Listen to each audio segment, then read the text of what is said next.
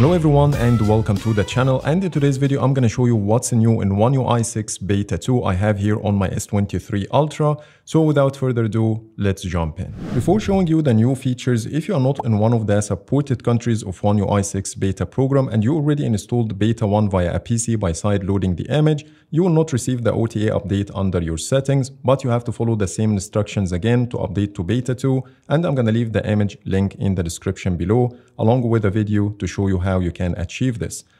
But the good news is now India and UK have been added to the list of supported countries, so you can install it officially if you live in any of these. Now let's talk about what's new in OneUI 6 Beta 2. Let's start with the camera, and now you have the ability to turn off the swipe up or down gesture to switch between cameras by going to settings and then scroll down a bit, and you will see a new toggle called swipe up or down to switch cameras. When you turn off the toggle, the feature will stop. The second new feature is the addition of a brand new app called Studio, which will give you an iMovie or Adobe-like experience in editing videos. So let's tap on it to see what's new. The first screen you will get here is to start a new project. And when you do this, it will take you to the gallery to choose the videos and photos you want to add to your project. So for example, I'm going to choose this photo, add a couple of videos here, and then add a photo, then tap on done, and give it its time to add the files to the project. And now let's take a closer look at what features you get here. The first thing you can do here is to change the transition effect between the photos and videos by tapping on this little square, and it will give you multiple options like dissolve, fade, slide, or wipe. And when you choose it, it will change the icon. And this is how the wipe transition effect looks like. You can play the video in full screen by tapping on this button, or tap on it again from here to return back to the previous view. You can also change the project aspect ratio by tapping on the ellipses and then project settings, and you have multiple options to choose from. You can also trim the files by tapping on it and then use the handles to make it shorter or longer. You have here multiple options also to cut things or delete whatever photos or videos you have. On top of this, when you tap on any photo or video, it will give you some extra editing options here at the bottom, like for example, adjusting the shadows, brightness, exposure, and so on. You can add a filter, you can adjust the speed, and you have here 1x up to 2x. And also you can adjust the volume, or you can crop the video or the photo the way you want. You can also add text, stickers, or music to your project. And for example, when you add text, it will appear in a separate layer, as you see here, and you can use the handles to make it shorter or longer, which will give you multi-layer editing support, same as professional editing apps. And you can also place it anywhere you want on the screen. Same for stickers. You have plenty of options to choose from here. So let's try one of these and see how it looks, and then place it anywhere. And as you see, it has its own layer. On top of this, you can add soundtracks, which are already included in the app, and you have some categories here to choose from, or you can add your own music.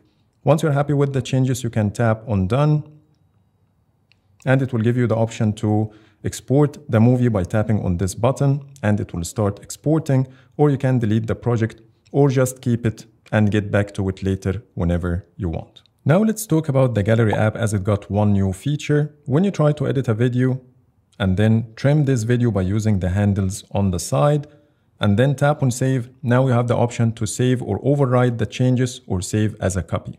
But this feature only works when you trim the video. When you add filters or anything like that, it will start exporting right away. And on a side note, now you can access the new Studio app from Gallery by tapping on the menu at the bottom right corner and then tap on Go to Studio. Next, the home screen.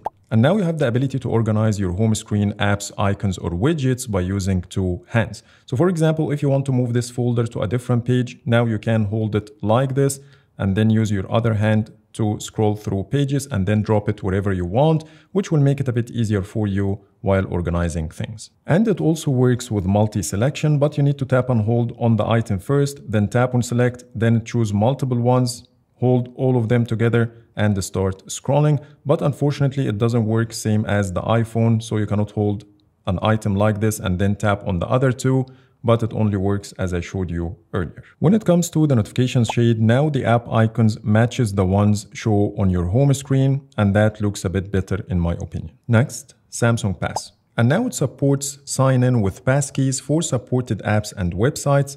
Unfortunately, I don't have an example to show you how it works, but passkeys means a passwordless sign-in, and this feature we first saw in Google's Password Manager, and now it made its way to Samsung Pass. In the Calendar app, now you have the ability to drag and drop events using 2 hands, same as the home screen gesture. So for example, if you want to move the time of the event, you can simply hold it and use your other hand to slide through your schedule. You can do this gesture in 2 views, the day view and also the week view, so you can move the events to be in different days like this. And lastly, Samsung Health got a couple of new updates. First, the home screen redesign. Now you can see your activity results on top, and then the font used is bolder to make it easier for you to read the numbers.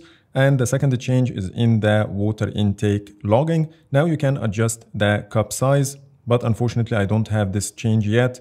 I couldn't find it anywhere, but maybe later I will get it, which will make it more precise for you. So that's it when it comes to the new features. Performance-wise, the phone is very responsive and snappy. I didn't notice any lag while filming this video or any major bugs that stopped me from using the device, and the animations are fine as well, no issues here. But when it comes to battery life, I might need some time to update you on this. And also this build comes with tons of bug fixes and improvements, and I'm gonna leave its link in the description below if you want to go through them. But I think that's it when it comes to OneUI 6 Beta 2, and please let me know in the comments if I missed anything. But for now, thanks so much for watching, and see you in the next video.